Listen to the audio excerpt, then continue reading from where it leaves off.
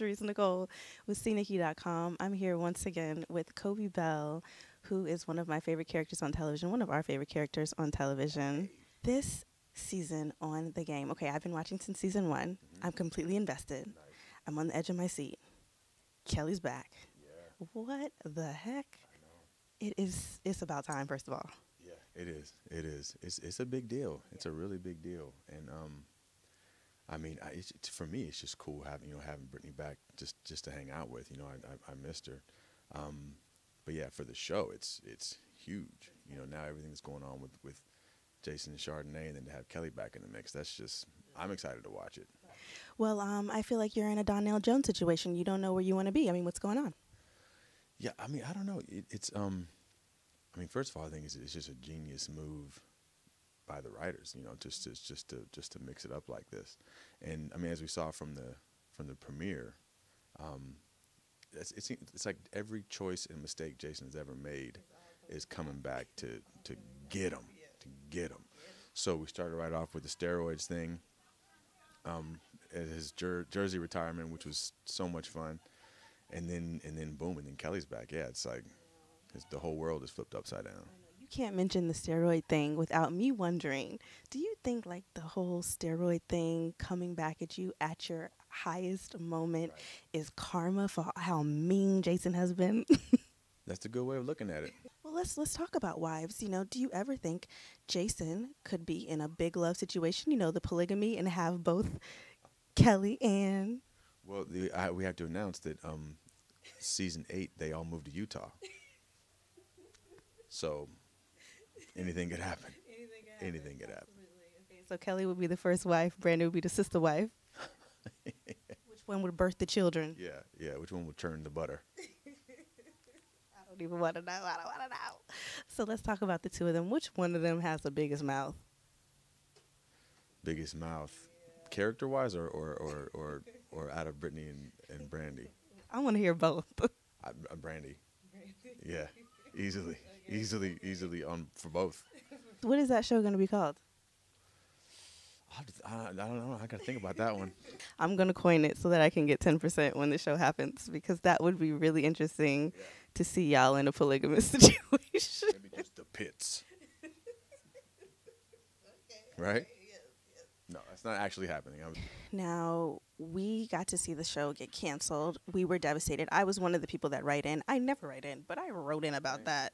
And, and then it came back. It was revived. So tell me, what did the cancellation and the revival of the show teach you about yourself and about the industry? Man, well, I mean, I knew it was, that's part of the deal with TV. It's harder to get a show on than it is to have it not be on, So I was kind of at peace with the show ending, because that's just the nature of the business. But I got to say, I wasn't ready for it to be done. When the first, after the first 3 seasons, I was having so much fun. I really loved playing this character. I loved everyone I was working with. So it was like a perfect work situation. So I felt like it was over too soon. So then when it came back, I was incredibly happy. Incredibly happy, yeah. Well, so were we. Fans felt completely incomplete when Kelly left. Now that she's back, we're wondering, what do you feel was left unsaid with her? Man, that is a good question. Yeah, I don't know. I guess when Kelly and Jason were breaking up, they kind of went back and forth so much. I guess so that was season 3. Kelly wanted it to be over and Jason wanted her back, and then when Kelly wanted Jason back, he didn't want her. Right. So yeah, I mean, I guess that's what's left. I mean, I guess they obviously still had feelings for each other. So, but then life moves on, and Jason's in love again. So, and then when she comes back, it complicates things. Brings back those old feelings. You want that old thing back, possibly? Hey.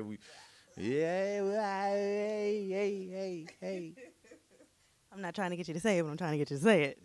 Yeah. It's complicated. You got to watch. You definitely have to watch. Facebook status. It's complicated. It is. Yeah, exactly. Exactly. I know that you guys all have a lot of fun on set. Would you like to see the whole cast back together again, like the whole gang?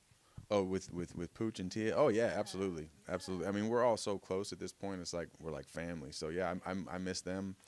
Um, and I love Jay, love Lauren. They've added such great things to the show, and they're great people, and we they're part of the family now too.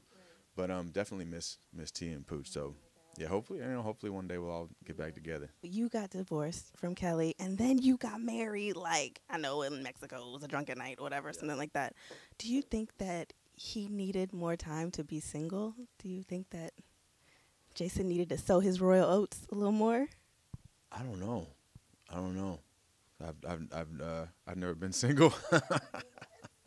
I mean, when I was in college or whatever, but I've been. Wait a minute. You personally have never been single? Well, I mean, I've been married for what 13 years. So yeah, we got married in '01. So Was that right out of college? I was like 26 when we got married. Yeah. So you don't even know what it's like to sow your royal oats. No, no.